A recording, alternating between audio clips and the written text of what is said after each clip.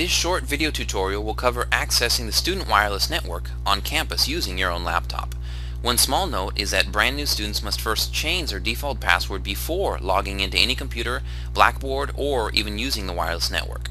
So this first step seems obvious, but you need to make sure that your wireless button on your computer is actually turned on. Now, I already have my wireless button turned on, and you can see that I'm actually not connected to any wireless network right now by this little tiny icon on the bottom right of my screen.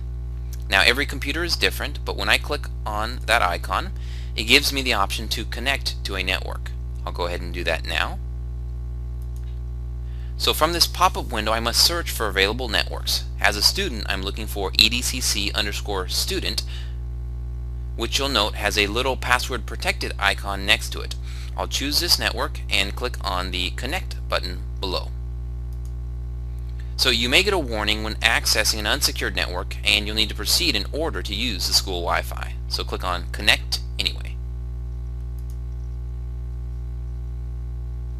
So you may also have the option to save your connection so that you don't actually have to go through these steps every single time.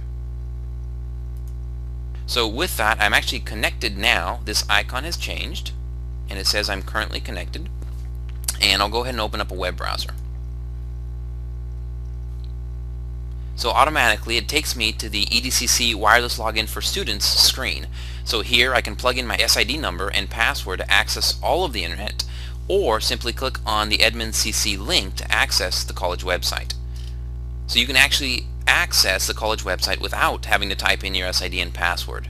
That's it. Congratulations on connecting to the student wireless network. Good luck with your studies at Edmonds Community College, and thank you for watching this short tutorial created by the Distance Learning Office.